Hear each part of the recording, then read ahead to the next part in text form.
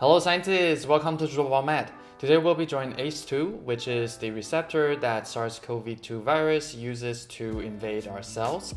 And I'm scientific illustrator John, and I've been making these tutorials on this channel so the scientists can learn how to draw professional scientific illustrations for their research.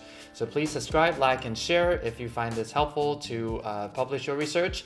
And without further ado, let's start to draw ACE2. If you have followed the draw viral entry tutorial, then you will have the illustration on the right side.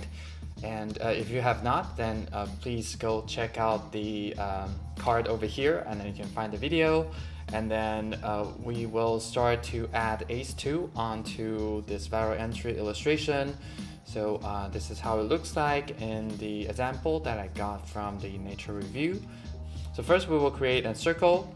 And I will remove the fill because we only need the outline, and I will make the outline thicker.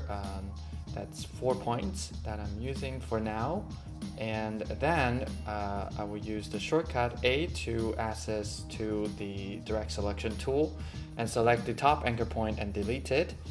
And then we will get this half ring shape, and this will be the base for our receptor. And let's go to the appearance window and go to the stroke tab, and I will switch the cap to round cap, so that will give us the rounded ending on this ring.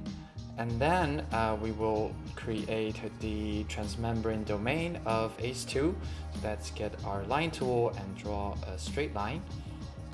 Okay, and they are a little bit too thin, so I will make them thicker.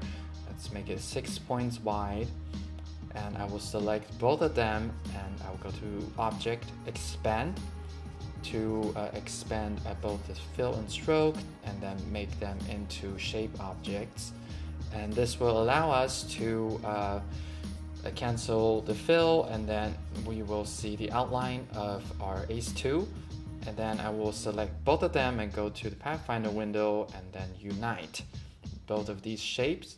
And then I will give it a yellow fill. So I'll pick this yellow in the swatches.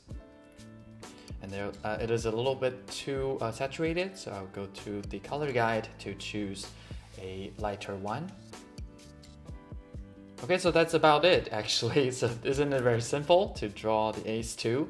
And I will move it to the illustration that we had earlier, and then place it on the membrane. And then I will move the virus, and then I will dock the virus onto the ACE2. And also you see this antibody that I have prepared over here. And you can also find it in a tutorial video, so check out the card on top of here.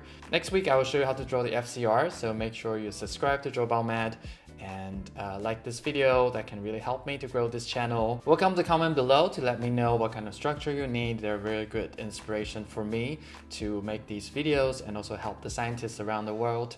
And if you need emergency help, you can check out my Patreon. That's a Patreon Biorender. And I look forward to seeing you in the future video.